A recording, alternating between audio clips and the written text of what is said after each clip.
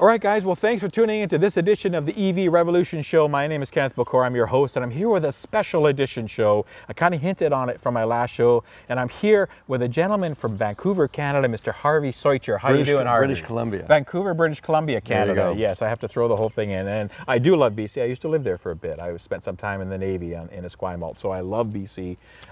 Go back there quite often, so it's a great place. Thank you for taking the time out of your busy schedule to see me. Now, let me just preface by saying that Harvey is one of the first Canadians to receive the all-new Audi e-Tron here behind me, and we're going to take a drive in a little bit, but his story is very unique where he's driving across Canada in this. And I want to delve a little bit into why he's doing that and what his interpretation of the vehicle is so far.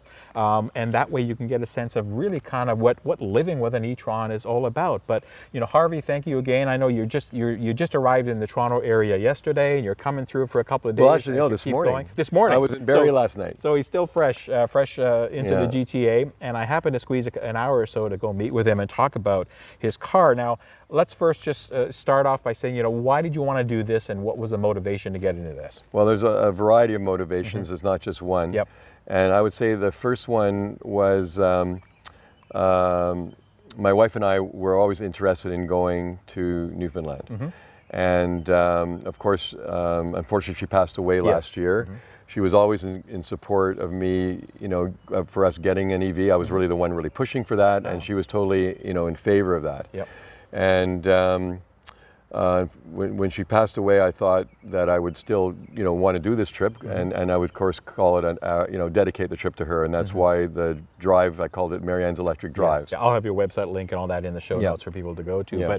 But so, you know, it's a fantastic cause, and certainly understand the motivation and to give you the will to do what you're doing. And, you know, you're coming at a great time of the year. We're having a hot summer right across Canada and most of North America, actually. So, but, you know, now your story is unique because you're new to EVs. This is your very first electric vehicle you've ever had. You jumped right in, and after only a couple of days of ownership decided, hey, I'm going to start driving 6,000 kilometers or more. Well, I've been planning this for many years. Sure. Yep. And I mean, the other components are actually because I'm an advocate, and one of the first things that people always ask is, you know, what's the range?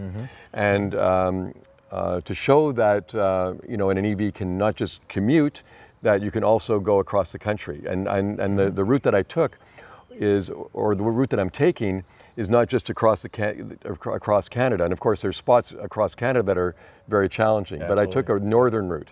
So I knew it'd be challenging. I knew that if there was an issue, it could happen. Right. You know, that I could get stuck. But I was looking forward to the challenge, and I wanted a challenging route to show that, you know, that you can actually take a car, you know, even in a situation where it's remote, and still make it. And so far, so good.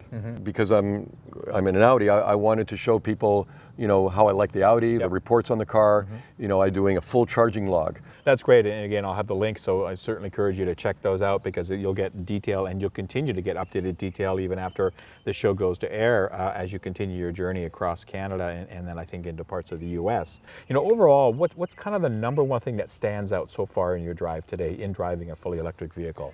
So I knew I was going to get a good experience. You know, I never test drove it before I, you know, put my down payment. Yeah. But honestly, of all the things that I like about the car, you know, the good fuel economy, I'm going green, and the fact that I know the maintenance bill is going to be lower, the best part is the drive. The drive is so good.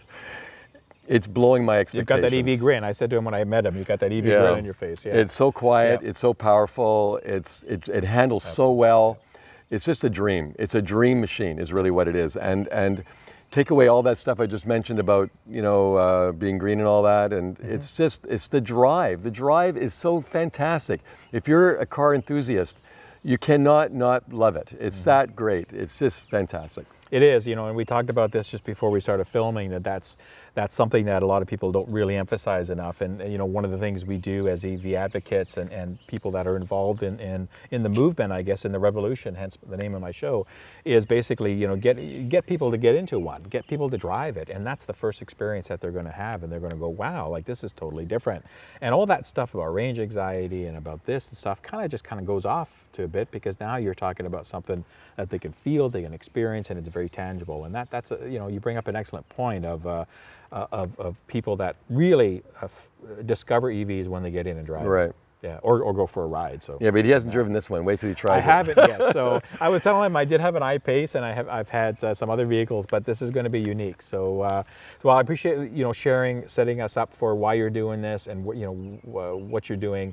Part of a blog is the Polar Steps, which is like a travel. It's kind of like a Facebook, but for travelers. And it's just been superb, and I highly recommend that people follow me on Polar Steps. So let's get into the car. Let me drive it, give you a little bit of my early impressions of the vehicle so far, and listen to a little bit more of what Harvey's learned from driving this vehicle 6,000 plus miles already. Kilometers. Whatever that is in miles. 4,000 miles, I don't know. Yeah. I'll hear it from my American crowd. Yeah. All right, guys, well, I'm here in Harvey's e-Tron, my first time driving an e-Tron around a beautiful area of the GTA here. Thanks, Harvey, for letting me drive. So while I start driving here, and you have to direct me, I guess, to get out of here. Make a right. Remember, yeah. So you'll hear Harvey's directions. But well, I'm not. You just familiar. got here too. Well, I've been here a few times. It's my nephew's place, okay. so I've been here a few times. There we go. Yeah, I mean, I'll get through so straight, I take it? Yep, and then make a right at the corner. Great. So I guess the first sense that I want to get from you before I give some feedback here, I'll get a few minutes of driving, is, so you've got, over 6,000 kilometers now. And the main question that people ask you is, well, it's an electric car. How the heck did you get 6,000? Are you able to get here on 6,000 kilometers? What do you tell them? Well, first of all, I did a 2,000 kilometer detour. Yeah, that's right? true. So, that's right, and I wanted to take a route that was a bit more challenging. Yeah. So, I just wanted to show that you can actually, make it. And the PlugShare app was an invaluable tool. I mean, it shows you where all the chargers are, and then what I do is I go on Google Maps and I take a look at, what the distances are between the different charging stations. And I had to make sure that I was going to be able to make it with the range of the car. And initially, the EPA rating for this car is 324 kilometers, right. And you don't want to push it to the point where, you're to the last kilometers. You want to give yourself at least a, 30 kilometer or more cushion. Yep. So, you're certainly proof of EVs, and again, you're taking this, you're learning the EV world the hard way, because you're taking a huge trip, only after spending a few days with this vehicle back home. So, I know you're doing a detailed travel log, and again, I'll have a link to everything on the show notes, but, just in summary from the travel log, I mean, what kind of efficiencies, how are you seeing this car go? When you first, as in any car, when you first go up a hill or driving around, your efficiency is very, very low. And I remember doing my trip back and forth from Whistler, my efficiency was actually pretty good, like around 24 or 25 kilowatts per 100 kilometers, and that's how they kind of gauge the efficiency on electric cars. And it was, when we first left, it showed 44, and I was freaking out, like right away, just leaving the house. Yeah. But once we got going, then it got back to normal, and it was fine. But what was the best part is I'm smashing the range estimates by the EPA. Yeah, you were telling me that. We've been getting, easily, like the worst is 340, which is still above the rating. But the average, I'd say, would be 360 to 380, and at times I've gotten over 400. And the majority of that is just constant driving, stopping every couple of hours, but basically driving on highway speeds, whether it be 85, 90, 95, 105 kilometers, depending on the road and the highway system. I mean, we just put it, usually we're driving at the speed limit, or maybe 5 kilometers over or 5 kilometers under. In BC, the first part of our trip, there was level 3 chargers everywhere, and charging wasn't an issue at all. We never was inconvenienced at all getting the charge. But I was welcoming the challenge. I was any type of inconvenience was fine. And that's, some of the apps like PlugShare and stuff, as you mentioned, they show amenities around areas, and I've been telling my viewers that infrastructure is continuing to grow, so these types of trips will become easier. And again, with something of having 350, 360, 370 kilometers of range, you can go quite far without having to stop. Well, my first impressions of driving this car, yeah, let's hear it. I'm not, I certainly was well aware of fit and finish with Audi. It's high quality, nothing squeaks, rattles, everything is very solidly fit. You can feel it in the vehicle. The suspension's very nice. It's got a bit of play, but it's soft, but not too soft. It's not cushy. You can feel the road. Well, I can change that. I can actually have the adjustments that I can give you more of a sporty feel or more of a comfort feel. And right now I've got one kind of in the middle. Right, right. So, we're taking some bumpy roads here. We're going on a little bit of winding parts. It's very, very quiet. So, as you showed me your quiet video, and I encourage people to go look at your YouTube channel as well. This is very quiet, and that's the beauties of EVs is the quietness of them.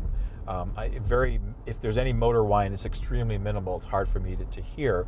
And folks will know that I just reviewed the Kia Niro, and that was a little louder than this vehicle would be, and even my Leaf, because my Leaf is pretty quiet. So, so certainly what Audi has done in noise reduction, in comfort, the seats are very comfortable. It's a very pleasant experience, as you kind of told me it would be before getting in a drive. So, they've done it right with this vehicle.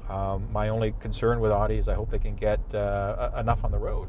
That's going to be the challenge, right? because meet those demands. Once people drive it, it's going to be pretty hard for them to say that again, one of the issues when I first put my deposit down was the range. Yes.